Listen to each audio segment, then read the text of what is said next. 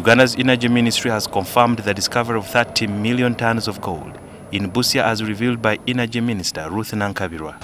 Significant investment has been registered in mineral exploration and development through Gov't Mining Limited, which is a large-scale gold project in Busia, Eastern Uganda, which is scheduled for commissioning in December 2023. Gold has been discovered in the following districts: Buhweju, Mubende, Namayingo, Karamoja, Zombo, and Busia districts. The minister also highlighted the country's potential in rare earth elements. The rare earth element is one of the critical minerals the ministry is positioning to support the development of renewable energy.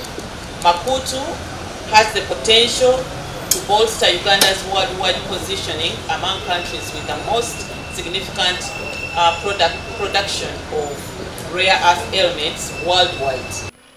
Authorities have also discovered vermiculite at Namekara in Manafwa district. The reserve of high-quality vermiculite at Namakara in Manafwa district have subsequently increased from 5 million tons to the current 54.9 million tons.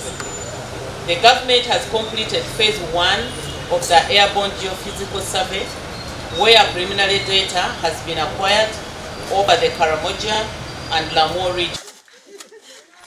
Under the Mining and Minerals Act 2022, the sharing of revenue will be as follows. Local governments, it has been reduced from 80% to 70%.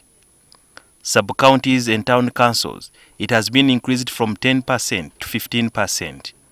Landowners or lawful occupants of land subject to a mineral right, increased from 3% to 5%. And this is to ensure optimal benefits for all stakeholders in the mining and profit sharing across the value chain for both the investor and the country. So the proposed initiatives may include production sharing, state equity participation, or a levy tax structure. The country is yet to commence the formation of Uganda National Mineral Company, which will manage the mineral resources.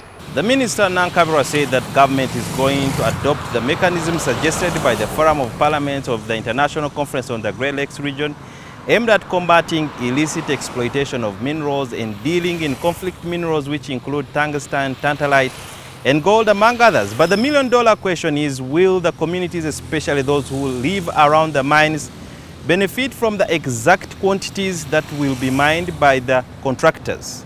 Sudhir Byaruhanga, NTV.